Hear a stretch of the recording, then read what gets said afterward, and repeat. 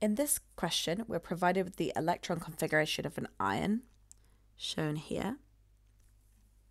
And we're going to figure out which ions this could represent. So first, let's count up how many electrons we have. So in our 1s subshell, we have 2 electrons. We also have 2 in our 2s subshell. We've got 6 in our 2p subshell. We've got 2 in our 3s subshell. And we've got 6 in our 3p subshell. So if we add those all together, we have 18 electrons. So how many electrons do we have in total? We have 18.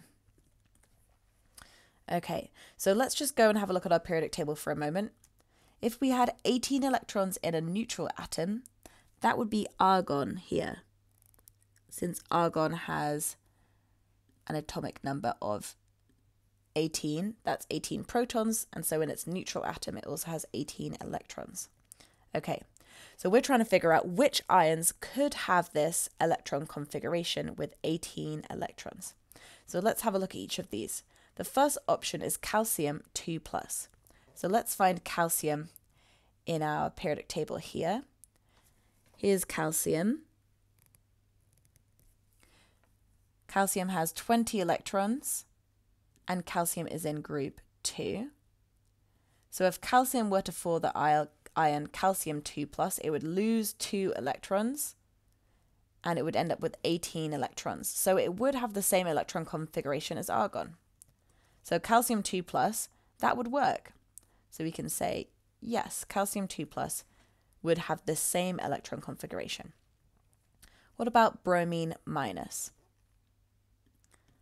Let's find bromine on our periodic table.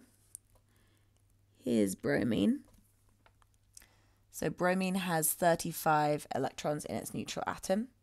Bromine minus would have 1 extra electron. So it would have 36 electrons in total. And you can see that would be different from the electron configuration of argon. Bromine minus would have the same electron configuration as krypton, but not the same as argon. So bromine minus, no, that wouldn't be the right electron configuration for bromine minus. Okay, what about chlorine minus? That's our next one to check. So here's chlorine with an atomic number of 17, so 17 electrons in our neutral atom. Chlorine minus would have 1 extra electron, so chlorine minus would have 18 electrons. That's the same as argon. Chlorine minus would have the same electron configuration as argon. So chlorine minus, yes, that would be the electron configuration of chlorine minus. Lastly, sulfur minus, S minus. Let's find sulfur. Here is sulfur. So sulfur has 16, for its atomic number, 16 protons and therefore 16 electrons in the neutral atom. Sulfur minus would have gained 1 extra electron. So that would make 17 electrons. So sulfur minus would have the same electron configuration as chlorine's atom with 17 electrons, but not the same as argon. Sulfur 2 minus, which had gained 2 electrons, that would have the same electron configuration as argon.